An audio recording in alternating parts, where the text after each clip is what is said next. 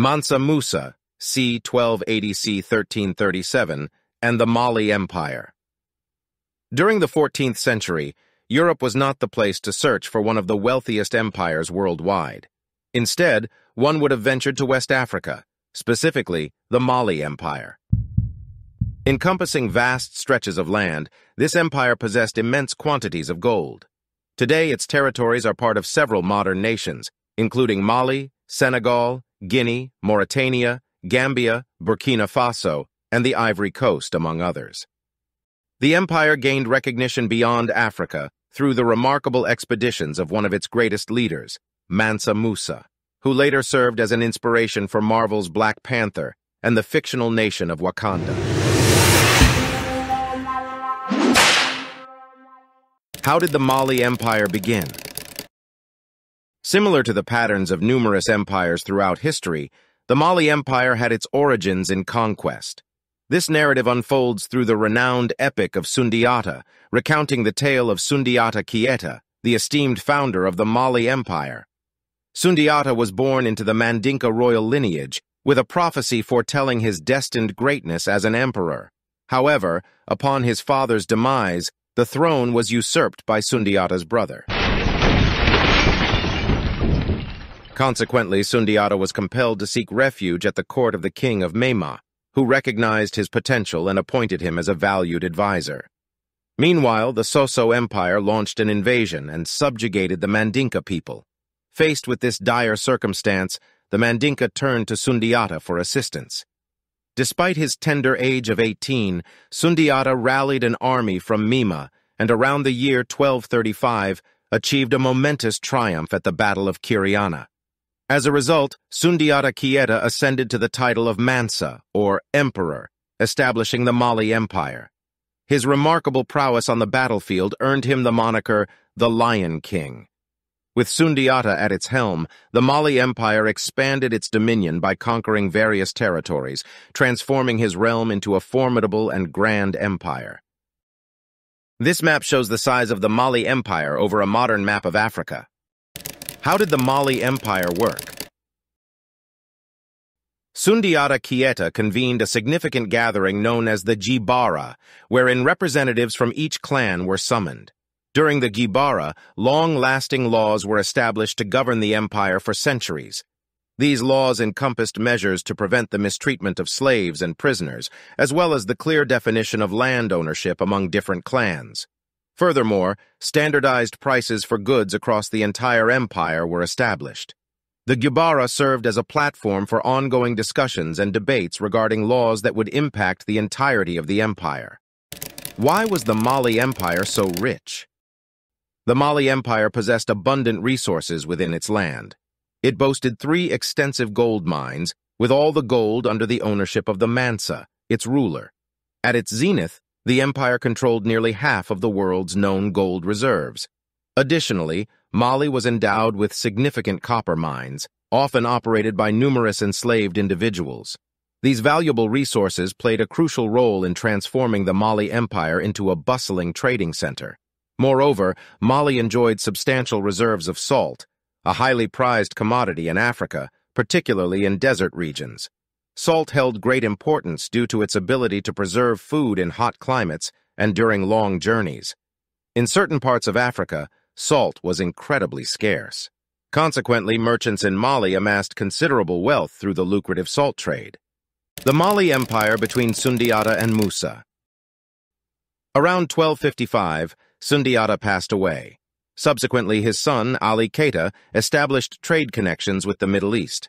Following Ali Keita's demise, a civil war erupted among his adopted brothers, which concluded in 1275 following their deaths. The Jibara, a governing council, carefully selected individuals deemed most suitable to assume the position of Mansa for the next 35 years. Their choices proved to be astute, as these Mansas played a pivotal role in expanding and enriching the empire, augmenting its power. In 1310, Mansa Abubakari Keita II ascended to the throne. Intrigued by exploration, he nurtured a profound desire to discover new lands beyond the Atlantic Ocean.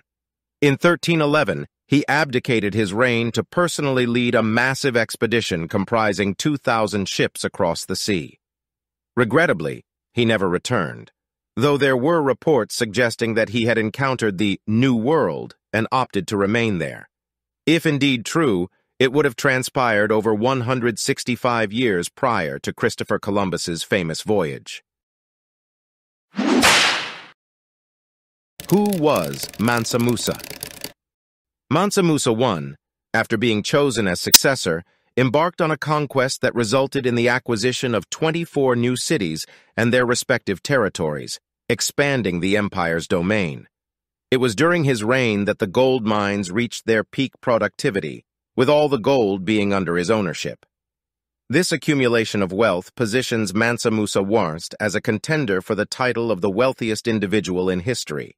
In fact, some experts estimate his wealth to be nearly $400 billion in today's currency, surpassing the combined wealth of figures like Jeff Bezos and Bill Gates. However, Mansa Musa's greatness as a ruler did not solely stem from his immense riches. He was known for his wisdom and generosity, fostering the prosperity and power of the empire to levels previously unseen. He actively encouraged trade, prioritized education and infrastructure development, and acted as a patron of the arts. Driven by his devout Muslim faith, Mansa Musa believed it was his duty to establish a powerful, peaceful, and prosperous empire. This zeal led him to forcibly convert some regions to Islam, although it should be noted that his methods were not always peaceful. Despite his significant achievements, it is important to acknowledge that Mansa Musa allowed the continuation of slavery within his empire and even owned thousands of slaves himself.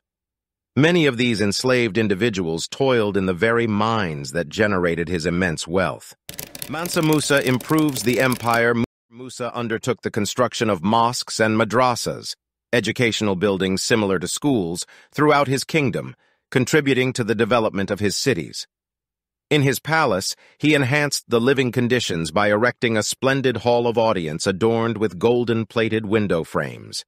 To ensure exceptional architectural designs, Musa enlisted the expertise of architects from Spain, sparing no expense. Upon incorporating Timbuktu into his empire in 1325, Musa brought about a complete transformation of the city. Notably, he erected the renowned Jinguareber Mosque, which remains standing to this day, establishing it as a symbol of architectural excellence. Furthermore, he laid the foundation for the University of Sankore, which emerged as one of the preeminent centers of Islamic scholarship globally.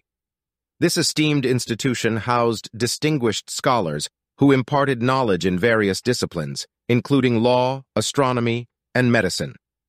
By the end of Musa's reign, the university boasted an impressive enrollment of 25,000 students and possessed one of the world's largest libraries, housing over 1 million manuscripts. By leveraging his influence, Musa elevated the Mali Empire, particularly Timbuktu, into a prominent trading hub. Merchants from diverse regions, encompassing Africa, the Islamic world, and even European cities such as Venice, converged to engage in prosperous trade at this bustling location. Mansa Musa comes to the attention of the whole world. Mansa Musa embarked on a significant journey to the Middle East, marking his historical prominence. In 1324, Musa undertook a pilgrimage to Mecca, the revered epicenter of Islam. The arduous expedition spanned a distance exceeding 4,000 miles. Musa's entourage consisted of an extensive retinue, including 60,000 men, among them 12,000 slaves. Accompanying them were numerous caravans, horses, camels, and an astonishing abundance of gold that is difficult to fathom. Musa's objective was to bring widespread recognition to his empire during the course of his travels. Along his journey, he generously distributed gifts of gold to the destitute. In Egypt, his benevolence was so extensive that it caused a decline in the value of gold. Eyewitnesses who encountered Musa were astounded by his opulence and authority.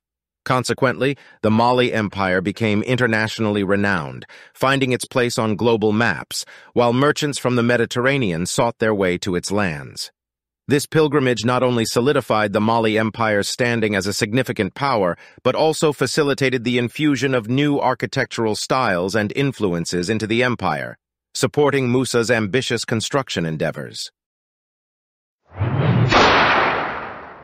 The Mali Empire after Musa. Musa passed away around 1337, and he was succeeded by his son, who unfortunately squandered a significant portion of the wealth accumulated by Musa. In 1341, Musa's brother, Suleiman, assumed the throne and faced the challenging task of rebuilding the depleted treasury. Although he was regarded as frugal compared to his brother, Suleiman played a crucial role in fostering the prosperity of the empire.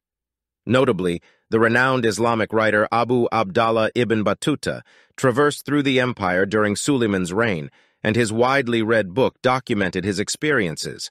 However, the subsequent Mansas, emperors, encountered less favorable outcomes. Starting from 1389, the Mali Empire experienced the rise of tyrants, ineffective Mansas, and internal conflicts, leading to its gradual decline. The empire lost control over significant territories and resources, resulting in a contraction of its trade. Ultimately, the Mali Empire's existence was not sustained. Nevertheless, during its zenith, it stood as one of the world's wealthiest and most formidable empires ever witnessed.